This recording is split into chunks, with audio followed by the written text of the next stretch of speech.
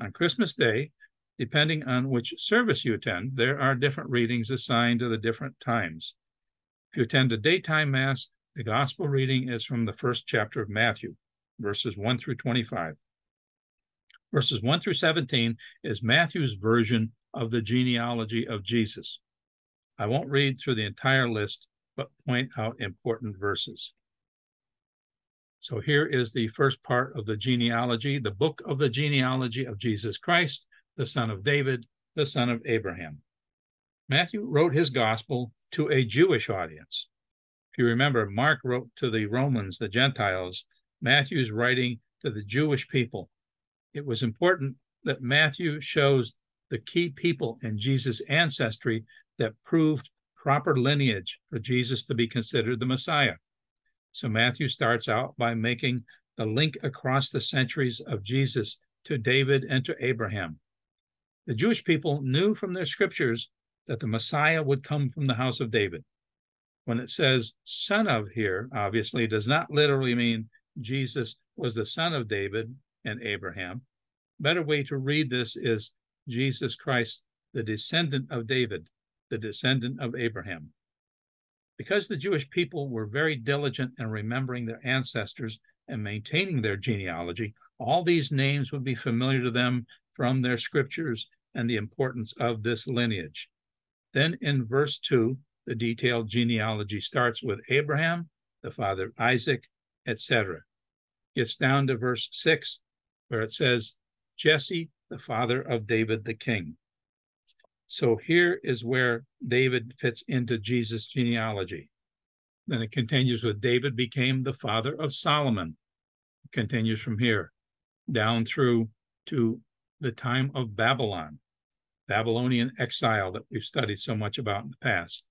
After the Babylonian exile, the list continues down to verse 16. Jacob, the father of Joseph, the husband of Mary. Of her was born Jesus, who is called the Messiah. Thus, the total number of generations from Abraham to David is 14 generations. From David to the Babylonian exile, 14 generations. From the Babylonian exile to the Messiah, 14 generations. Then the reading continues at verse 18, where Matthew tells about the birth of Jesus. Now, this is how the birth of Jesus Christ came about. When his mother Mary was betrothed to Joseph, but before they lived together, she was found with child through the Holy Spirit. Joseph, her husband, since he was a righteous man, yet unwilling to expose her to shame, decided to divorce her quietly. Such was his intention when, behold, the angel of the Lord appeared to him in a dream and said, Joseph, son of David, do not be afraid to take Mary, your wife, into your home, for it is through the Holy Spirit that this child has been conceived in her. She will bear a son, and you are to name him Jesus, because he will save his people from their sins. All this took place to fulfill what the Lord had said through the prophet. Behold, the virgin shall be with child and bear a son, and they shall name him Emmanuel, which means God is with us. When Joseph awoke, he did as the angel of the Lord had commanded him and took his wife into his home. He had no relations with her until she bore a son, and he named him Jesus. As I mentioned in the previous week's gospel reading, that Matthew gives us the story largely from the perspective of Joseph. Here he includes the dreams that Joseph had and his family genealogy. In this gospel, the kingship of Jesus is the major topic. He makes sure he mentions the Davidic kingly genealogy that starts the chapter. Then it goes through Joseph. Then the coming of the Magi, the wise men, is mentioned in Matthew's gospel. Matthew's gospel also mentions the coming of the Magi, the wise men, that we will see later, who are looking for the new king. This gospel also shows King Herod's reaction. As we saw in the previous week's gospel, the events in Luke are given to us from Mary's view. The angel Gabriel appears to Mary and announces the coming of the child.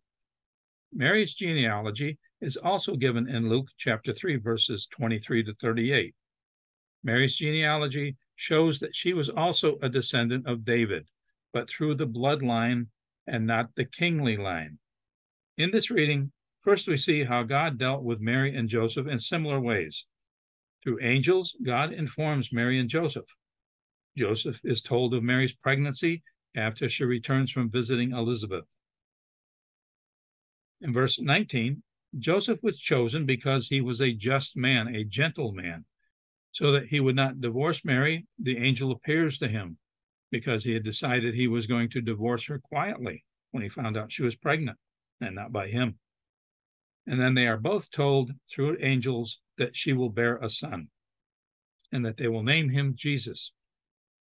Verse 22 shows that since Matthew is writing to the Israelites, he is pointing out that in order for Jesus to be the Messiah, he must fulfill the prophecies. So verse 23 is a fulfillment of Isaiah chapter 7, verse 14.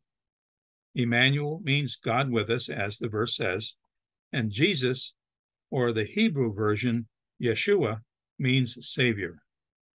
Verse 25 shows that she did not remain a virgin after Jesus was born. He had no relations with her until she bore a son, and they named him Jesus.